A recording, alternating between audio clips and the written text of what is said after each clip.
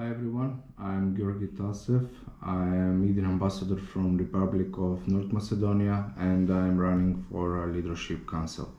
My goals are to grow and learn with EDYN, where myself and North Macedonia ambassadors can continue accepting new challenges and opportunities, contribute to the operation's overall growth and help build a strong team and share EDYN values. My ambition to apply and represent my chapter together with Western Balkan is through my experience, network of connections and skills to contribute EDYN to become much better network, better community and make all of us better persons and be in favor on those who need help and guidance.